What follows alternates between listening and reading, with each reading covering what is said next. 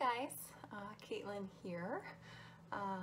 Just hopping on live for our monthly Facebook Live. Still at home, not with Clara, unfortunately, but I hope everyone is doing well. This month we are talking on the blog about women's health, and in particular balancing out hormones and fertility. So I thought I would kind of run through some of our fertility foods that we believe help fertility, and also some eating patterns that can help with your cycle.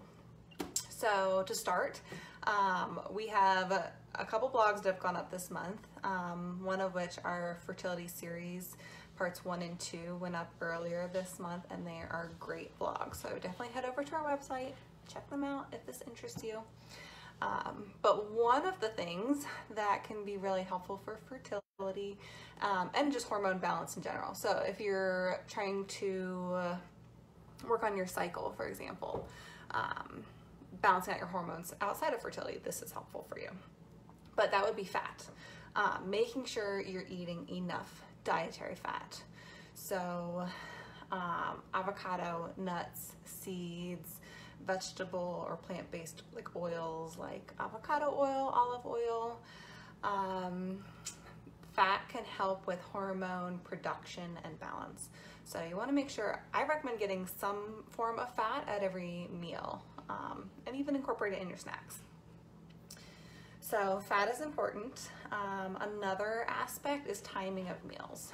And a lot of women who don't necessarily have, don't have diabetes or don't have PCOS may not think about stabilizing blood sugars, but the timing of your meals can be helpful for everyone across the board. So trying to eat more frequently throughout the day, small meals and snacks, or at least not skipping meals. A very common dietary pattern these days is intermittent fasting, and really probably isn't great for our hormones. So I definitely recommend meals throughout the day and that they're balanced. So eating mostly carbohydrate foods, pieces of toast, for example, for breakfast, without any protein or fat is not going to necessarily set you up for the most balanced blood sugars, or just fruit. So maybe having a cheese stick or some nuts with the fruit as a snack. That can be really helpful to just stabilize those blood sugars. And then a third thing that people don't necessarily think about is gut health. So our gut can be really helpful for cycle regulation. It's useful in the metabolism of hormones, getting rid of excess estrogen. So we don't normally think about fertility, cycles, and gut, but they're definitely related. So if you're having like IBS symptoms or anything like that, there may be something going on with your gut, and it warrants some intervention. So you definitely want to talk to your dietitian about specific recommendations for you and your gut symptoms. Okay, the other aspect, we are going to be making something today, actually 2 things that we will get to in a second, making a smoothie and making a quesadilla. So we'll get to that. Now, micronutrients are also important. So it's not just about like making sure you're getting your macronutrients, meaning carbs, protein, and fat, those 3 macronutrients as a balance. Again, keeping your blood sugar happy, enough fat to produce hormones, but also the micronutrients. So that's like the vitamin C, vitamin E, K, D, folate, all of those nutrients. So some that are particularly helpful for hormone regulation are vitamin C. So that's going to be in like citrus, bell peppers, broccoli, kiwi, tomato. What we believe is vitamin C can help actually trigger ovulation. So if you're struggling with anovulation, for example, vitamin C can be helpful. I should preface with this list that if you are thinking about supplementation, I would definitely talk to your doctor or your dietitian before starting any supplement regimen, because it may not be right for you. These are general recommendations. Vitamin E is also helpful for cycle regulation.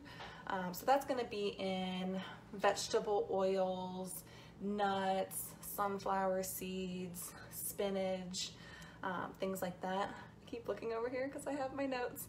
Hi, Paul. Thanks for joining.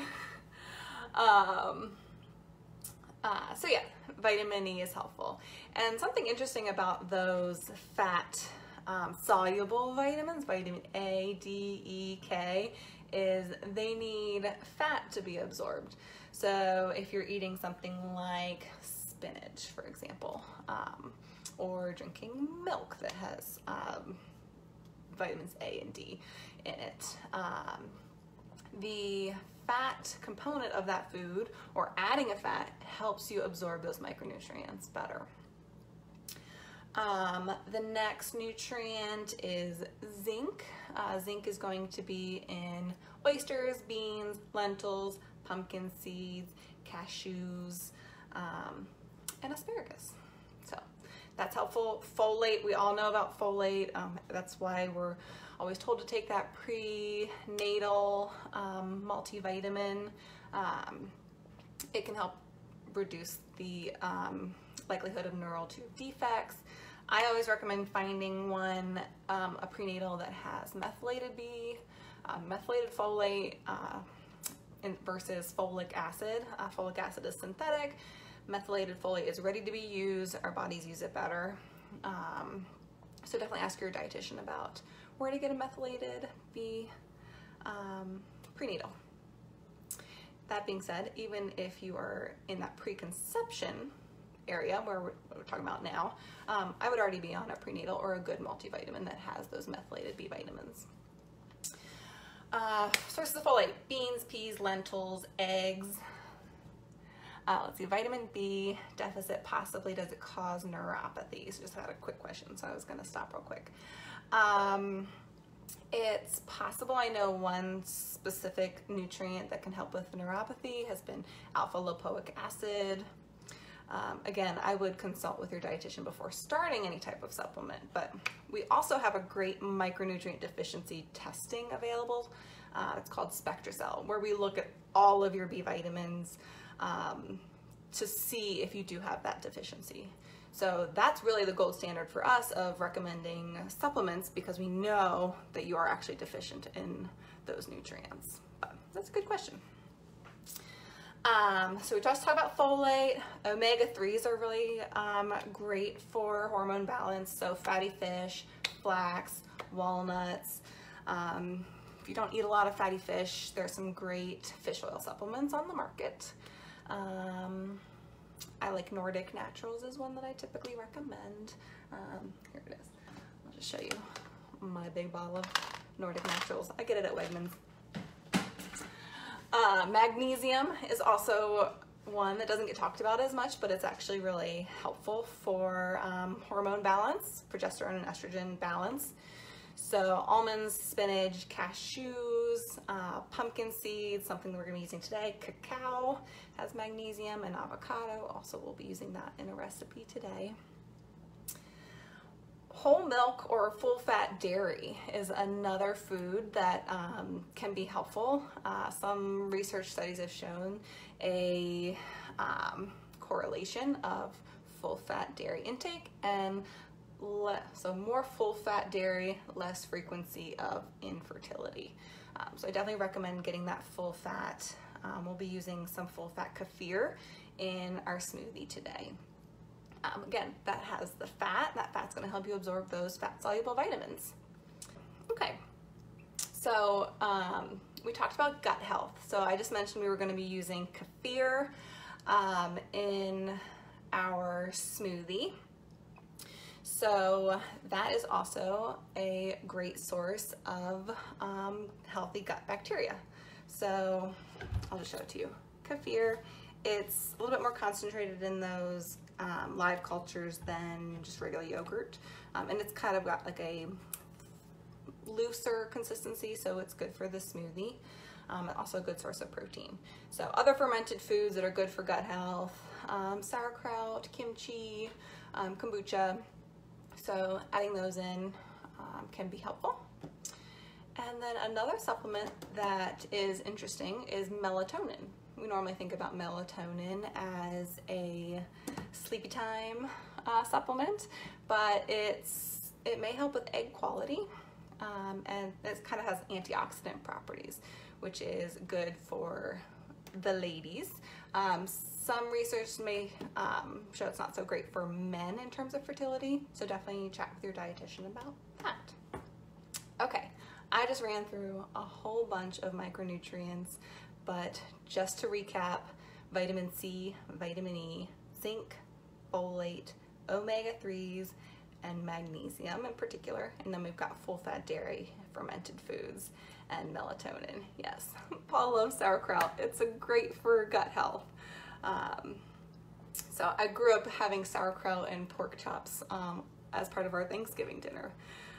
Not sure where that came from. Okay, let's get into making our smoothie. So this is the only place in my kitchen where I could cook and also make a smoothie. So you're actually sitting in my cabinet. My phone is sitting in my cabinet, so you won't be able to see everything, but I'll hold stuff up. So I have my blender. When I'm adding a bunch of ingredients that just need a little bit of extra help blending, I use my high-powered blender. It's a Vitamix. I love it. But if I'm using things that don't need as much blending, like some banana, some kefir, and maybe some powder of some sort, I like to use my immersion blender. Actually, this is only a piece of it, but it comes with this cup. I put the ingredients in the cup, and then it's missing half of the blender because it's in the cabinet, but you just blend it like that. And that's really easy because this just is easier to clean. I know how much a pain it can be to clean the blender. But today we have some things that kind of need to be chopped up and blended better, so I'm using the Vitamix. First and foremost, I like to put the liquids in. That's gonna help the blender turn better. So if you start with like chunky stuff, solid stuff, you may need to get down there and move stuff around. But I have about a cup of kefir. And again, I like to use plain full fat kefir. I also just learned this year that is how you say kefir. I definitely called it kefir for a long time. But about a cup of kefir, and then I've got some, this is about a quarter cup of full fat milk. Doesn't have to be milk. It could also be water, almond milk, coconut water, something to give just a little bit more liquid to help it blend better. Next up, we're going to do, there's just so many good things going in the smoothie. I have some banana. So I took a couple, I just dropped some banana on the floor. Okay, we're doing a little less banana than planned. Got some frozen banana in there. I like to, when my bananas start to go bad, not bad, just they get really spotted and dark.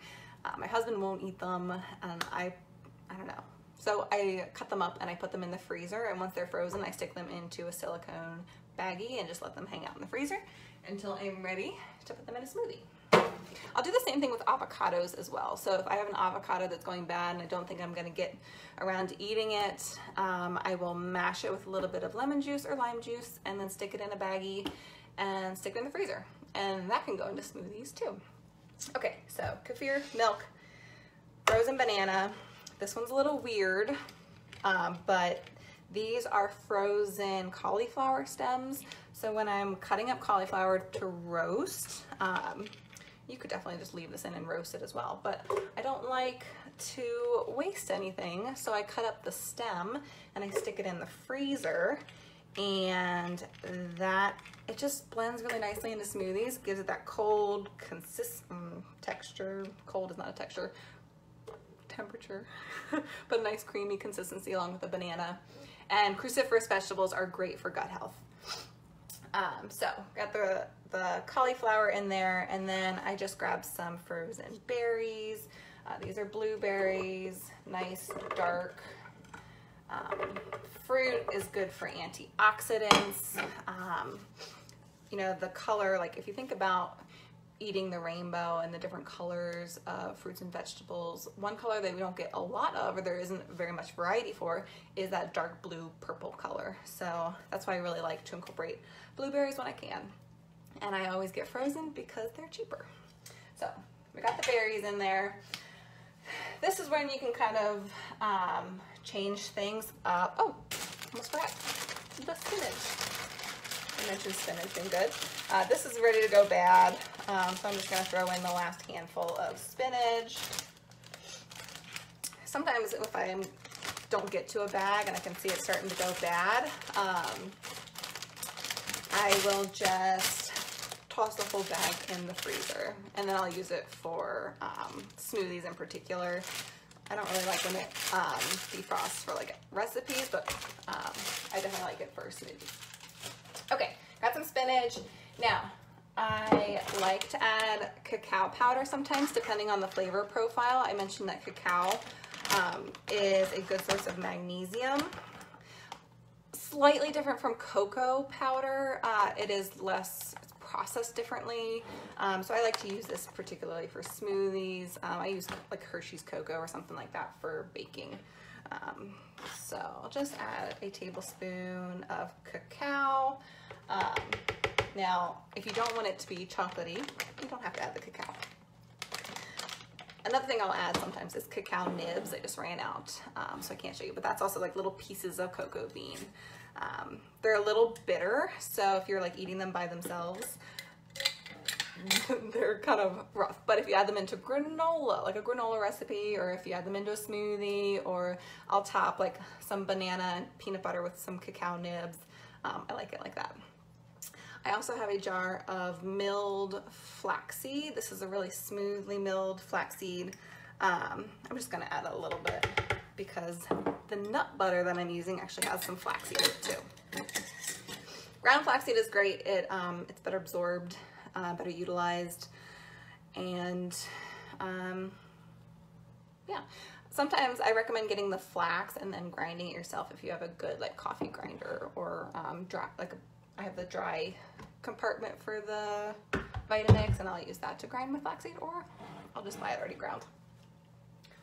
Okay, last but not least, I think, nut butter. So I like to add different nut butters. It doesn't really matter. I like to switch it up. So peanut butter, definitely fine, but if you don't want your whole smoothie tasting like a peanut butter smoothie, I wouldn't use peanut butter. Especially like if you have like more tropical fruit, doesn't totally go. So I like to use almond butter or cashew butter in particular to get those fats. And it's gonna be more of a mild flavor, so you won't totally know that it's there. I recently got my mom to take me to Costco, and they had this giant jar of mixed nut butter, and I've been loving adding this. It's got almonds and cashews, which we talked about, being good for a bunch of different micronutrients, magnesium in particular, and it also has pumpkin seeds, another good one for magnesium, and chia seeds and flax seeds, so healthy fats. So I really like the breakdown of this, and it's pretty tasty. So I've been adding this to my smoothies, and you get a ton of it because it's Costco. So I just add like a tablespoon or so.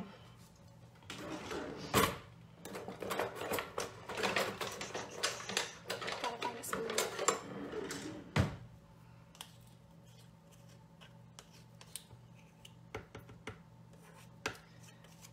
Okay, spoonful of nut butter, and that's it. So we're going to top it off.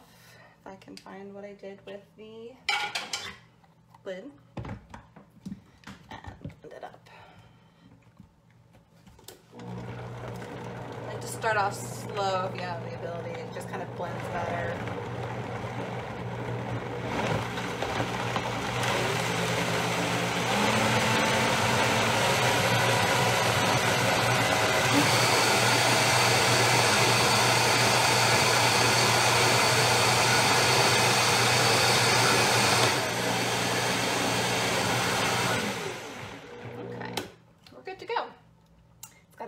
Purple color from those blueberries. All right, and pour it up. And no weird chunks from the what did I add in there? That was weird. Cauliflower stems, which was my concern when I first added the cauliflower. It's like cauliflower in a smoothie, but it works. Okay, look at that pretty purple color from the blueberries. Cheers. Yeah, that's delicious and refreshing because it's so hot outside. So, smoothie is done.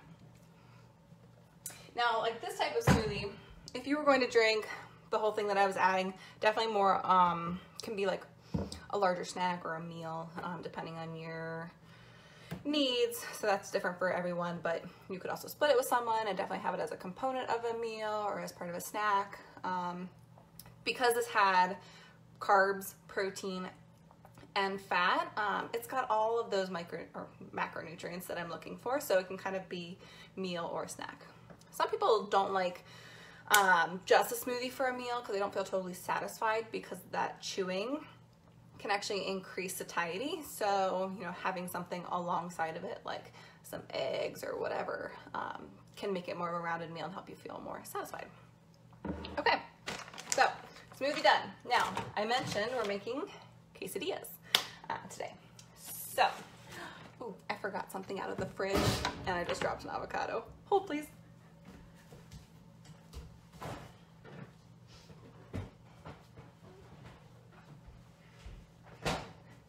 Normally I have Clara to take over when I need to run away for something, but it's just me today. So I'm making a vegetarian quesadilla, which, I mean, quesadilla in and of itself, tortilla and cheese, is vegetarian, but I'm adding something that is really great for fertility. I mentioned beans a bunch of times with the micronutrients, particularly zinc and folate, so I'm adding beans. So I have made some refried beans, actually very simple. They aren't technically refried, but on Sunday I stuck a bag of pinto beans into the Instant Pot. Didn't even need to soak it, which is so great. I used to do this in the crock pot. You had to soak it and then cook it all day. But now with the Instant Pot, it's done in like just a little over an hour. So pinto beans, a bunch of water, and what else I put? Onion, Mexican spices like cumin and paprika and oregano and cayenne. And you cook on the Instant Pot, high pressure for 45 minutes and then let it naturally release for 20 minutes. From there you take out most of the water. I either just scoop it out or I'll drain the beans into a bowl and then stick the beans back in the Instant Pot. And you use that immersion blender to just blend up the beans and adding a little bit more liquid to get your consistency that you want. And you have refried beans. So tasty in quesadillas. I love it. Okay, so I'm using corn tortillas for the quesadillas today. You can use flour, you can use grain-free, it doesn't matter. Now corn tortillas, I have so little, so I like to make little little half quesadillas. I'll show you. So you have these little tortillas and I'll just like make little half ones and pan fry them like that. You can see this one, it split as soon as I folded it over. So what I do is I actually, let me turn on the stove. I'm gonna put a little bit of oil on the tortilla and then I'm just gonna stick it on the pan over the heat. And that heat will just kind of loosen it up so that I can bend it, hopefully without breaking it. So usually that works. I have some avocado oil here. Actually, before I do that, I'm gonna get all my ingredients ready. So, quesadilla, normally you could have cheese and tortilla. I'm adding a few things. I'm adding the refried beans. I'm adding, I don't know what that is. I'm adding avocado. This is one that I opened up yesterday, so it's looking a little rough, but that doesn't mean you can't eat it. So, avocado, bell pepper for some vitamin C. Why not? I have it in the fridge. And cheese. So, I'm just gonna cut up this avocado. So, my knife. So half of the avocado, when you cut it all the way around, and you separate it. One side's gonna have the pit in it. It's so ugly. How you get that pit out is I'm gonna show it to you, but not actually do it. You're going to smack it with the knife so that that knife gets lodged in the pit, and then you turn it and it comes out.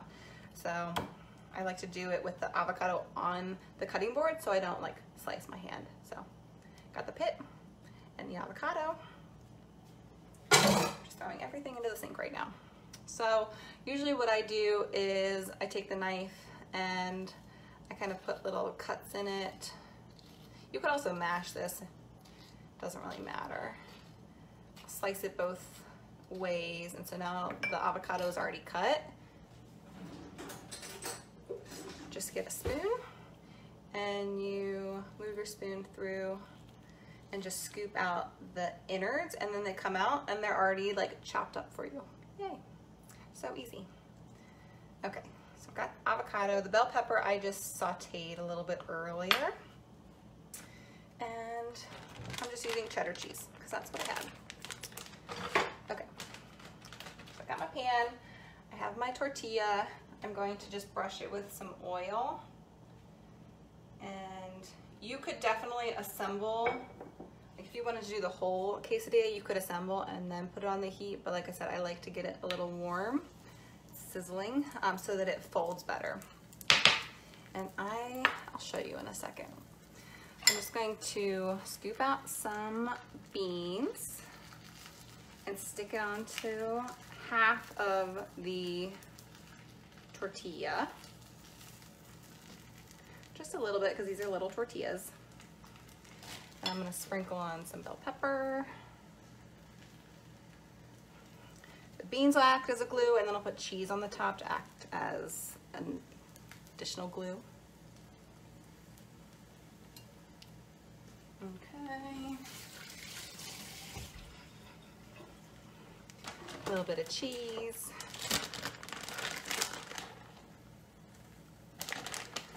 I may have overstuffed this a little bit. I was a little, I don't know what the word is. Oh, okay, I'm just gonna show you this real quick, see if I can show this well. Okay, we've got the tortilla, and while this is just heating up, be careful because that was hot. I just folded it over. Whoop, where are we? There we are. And I'm just gonna press it down. It's hard to do this on my own. Okay, I'm gonna stick you back in the cabinet. Okay, cool. So while that just heats up, I'm using a fairly large skillet so that I can do a second one while that one's cooking. All right. So you can use those refried beans in a lot of different ways. My husband's using them in make-ahead, so he made a bunch of burritos ahead of time. Sometimes we'll just have them with rice or cauliflower rice. For meal prep, they're just really good and easy, especially with the Instant Pot now. Stick in the beans, some bell pepper, and you can definitely make this with a large tortilla. I just, for some reason, I like these little corn guys.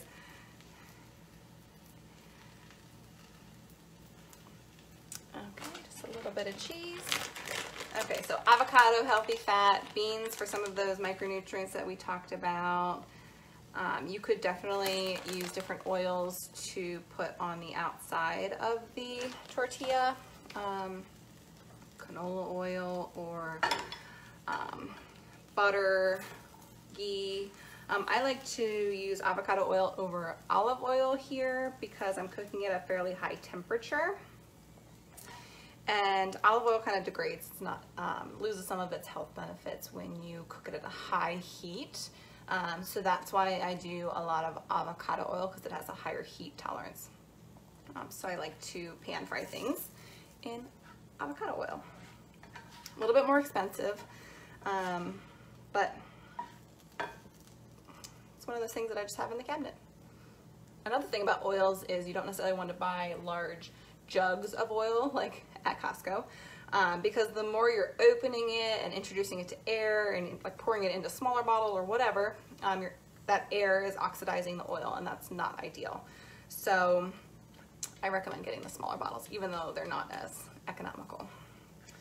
So I will show you these as soon as they are golden brown on both sides. So I just flipped it real quick, and I'm just kind of pressing down to make it go a little faster. Alrighty.